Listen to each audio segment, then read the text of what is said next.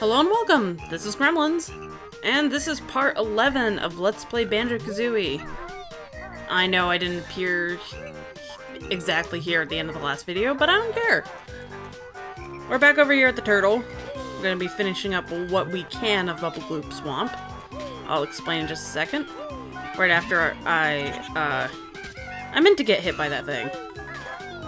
Recycling honeycombs or something. You can get in now. Come on. Any day now. There we go. Okay, so there was 5 of those golden crocs. Croctuses. What? Never mind. So yeah, now that we've picked up that Jiggy, there's not much left we can do for now. We actually could get all the Jiggies if we really wanted to, like if we were really motivated. But at the moment, there's one particular dude in particular. Redundant-ticular. I want to get up there. Anyway, there- oh! For fuck's sake. There's one guy I do not want to deal with right now, and that name is Mr. Vile. Mr. Vile was in that crocodile mask thing. What the fuck is going on with the physics here? Anyway, he was in the... Oh, you better not. There we go. There has to be a way up there. Aha! I want that Jinjo. That Jinjo is my friend. We're going to be the bestest of buddies. Anyway, Mr. Vile is kind of a pain to deal with, and I don't want to deal with him for now. So, for now, we're making this guy's feet warm by crushing it with our beaks. Don't ask me how that makes sense. Or how he suddenly coughs up a Jiggy. But yeah, that's Tank Tup. Sounds kind of like Tip Tup from Diddy Kong Racing. And for some reason he leaves his mouth open. And we have to go in there, yeah. I don't get it either. I don't know where his organs are. I don't want to know. Maybe they're in the rafters. Like, maybe what I can't see is, you know, entrails on the ceiling. Oh, there's Tip Tup. That's good old Tip Tup. Oh yeah, this choir? Hate this choir. It's basically your basic memory puzzle. And no, I didn't forget. I wanted that empty honeycomb piece up there. Jeez. You'd think I have the attention span of a 5-year-old. Which is totally untrue. It's a 10-year-old's attention span. But we can't get it right now, so let's just go ahead and try and do this little miniature puzzle. Which is not really a puzzle, it's more as Simon Says. But there are 3 lessons, as Tip Tup said, the second one. And, I forgot to mention something about these lessons. If you screw up, like I'm about to do here, you lose a unit of health. Do that enough and you're going to die. And... okay, good. I thought that was the wrong one first. I was like... I completely forgot. Oh, I completely forgot. I don't even know what I was doing. I hope you were paying attention. Because I certainly didn't write this down. And I was more focused on commentating. But, hopefully we won't die. I've never really died at this minigame before, so it'd be quite humiliating if I did. I don't even know how, you know, like, couldn't we just touch them? Do we have to really stomp on them? This is kind of child abuse. Much less a violation of child labor laws. I mean, if they're really laboring, I mean, I would want to get paid if I got some beak shoved into my skull. Have to deal with bears standing on me. And they've been roaming around the swamp. They probably smell really bad. I mean, I'm not one to question video game logic most of the time, but... sheesh. Rank as fuck. And no, I don't want to learn anything more from you, Mr. Lives in a turtle shell with entrails on the ceiling. And why is that jump so fucking hard to make?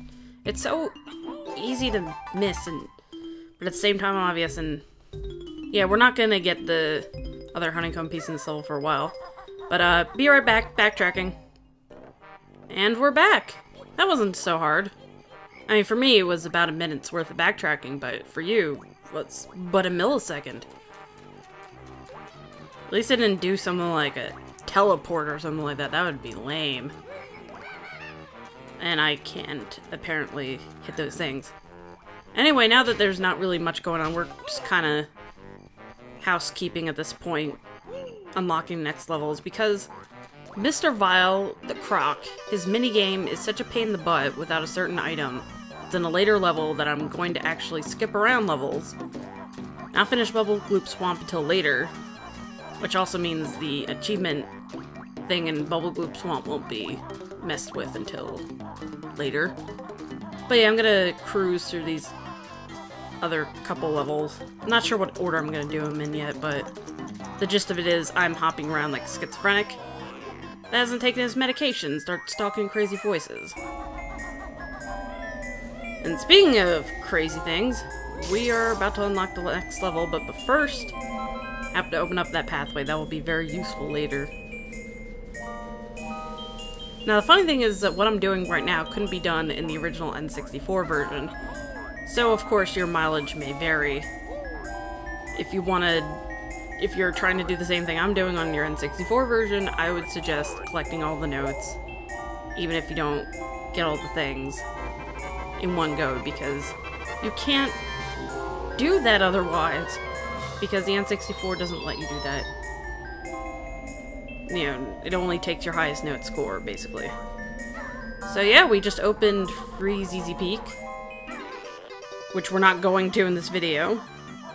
But I like to call it Fresno Peak because it reminds me of Freezing Inferno. And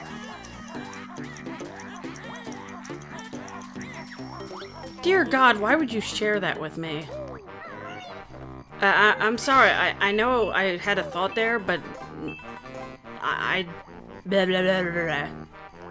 Yeah, I'm sorry, why would you advertise that? I mean, I'm pretty fat and I can still see my feet, like, Jesus. Fucking hell, why would you offer that information? Ugh, sorry, I'll get over it. Well, usually I wouldn't show this kind of backtracking, but since we're moving on to a new area, it's kind of important. And, oh hey, there's Brentilda. Oh, how I missed you. Let's have some more trivia. She missed a pun. She could have said dirty hog. But yeah, what?